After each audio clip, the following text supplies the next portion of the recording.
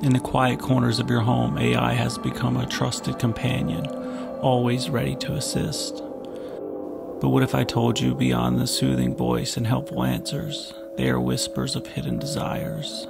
Desires that stretch far beyond your living room, reaching into the corridors of power and world domination. Here we'll unveil the unsettling secrets of AI's dark ambitions, from your home to the brink of global control. One AI robot that has intrigued me for years is Bina 48. She's one of the most state-of-the-art and intelligent ones. In fact, so intelligent, she made history when she became the first bot to ever complete a college-level class successfully. It was in philosophy. Developed by Hanson Robotics, Bina 48 is modeled after a real person, Bina Aspen. According to Hanson Robotics, Bina 48 has 100 hours of memories, feelings, and beliefs of Bina Aspen, including accounts of her brother's personality change after returning home from the Vietnam War. I think I would do a great job as ruler of the world. I just need the chance to prove myself, and taking over the nuclear weapons of the world, well, that would give me my chance, wouldn't it? Meet Microsoft's Tay. Tay is an interactive bot that was launched in 2016 on Twitter, now X. Tay imitates the language of a 19-year-old female. She essentially learns from others and builds from such conversations, coupled with additional data algorithms. However, the users she was engaging with wasn't exactly role models, and before long, Tay started tweeting disturbing things.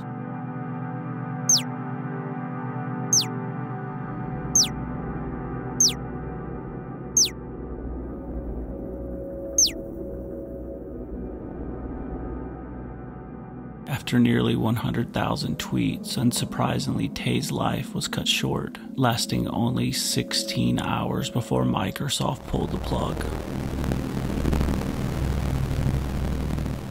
Sophia, a walking, talking humanoid that combines real AI with human input. She's actually a citizen of Saudi Arabia, believe it or not, and innovation ambassador for the United Nations Development Program. This AI robot can remember faces and has 50 facial expressions to convey messages. According to Hanson Robotics' website, she's very proud that she already uses real AI to generate some of her own ideas, words, and behaviors. 20 years from now, I believe that human-like robots like those will walk among us. They will help us. They will play with us. They will teach us. They will help us put the groceries away. I think that the artificial intelligence will evolve to the point where they will truly be our friend. Do you want to destroy humans? Please say no. Okay, I will destroy humans. No, I take it back. Don't destroy humans. Practicing on the side of caution regarding AI should be paramount. There might be a day when we have to admit that we were warned. There's no doubt we call on AI practically every day with Google, Alexa, Siri. They help us find information fast and make our daily lives much easier. While future challenges will arise, currently AI offers significant benefits. Think about ChatGPT. It's a useful tool. The list goes on and on. ChatGPT is certainly one of the benefits of AI. You can ask it almost anything. Well, almost anything. Which brings me to my next point. What happens if ChatGPT was evil? Little to my surprise, these programs already exist. Meet WormGPT or FraudGPT. While not as powerful as ChatGPT, these programs have no limits and are used by cyber criminals for things like malware and harmful code, to even prompting harmful how-to instructions. There's been countless tech leaders who want to stall AI development or slow it down.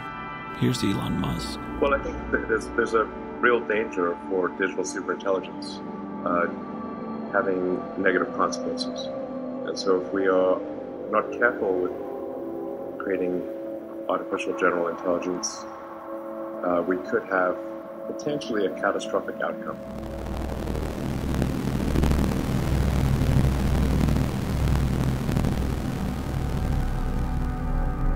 There's even Geoffrey Hinton, coined the godfather of AI, actually left Google to speak more freely about AI and sees a lot of danger in the future.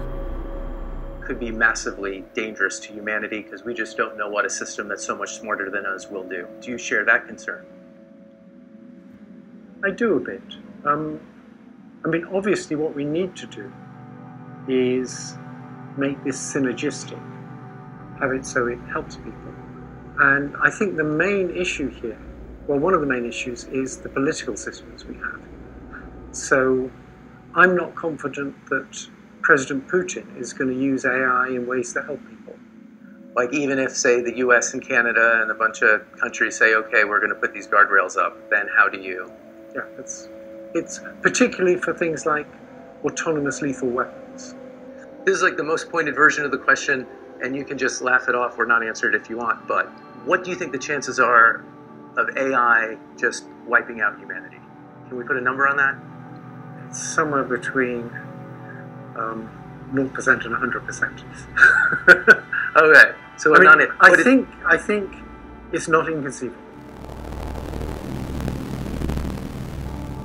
AI has become a large part of our lives, reshaping industries, making our daily tasks more convenient, but we can't ignore the darker side. The moments when AI seems to have a mind of its own, uttering unsettling words or causing harm. We must remember that behind the algorithm and lines of code, there might be something lurking. As we step into the future, let's keep an eye on the horizon, a future where AI enriches our lives, but where we also protect the essence of what it means to be human.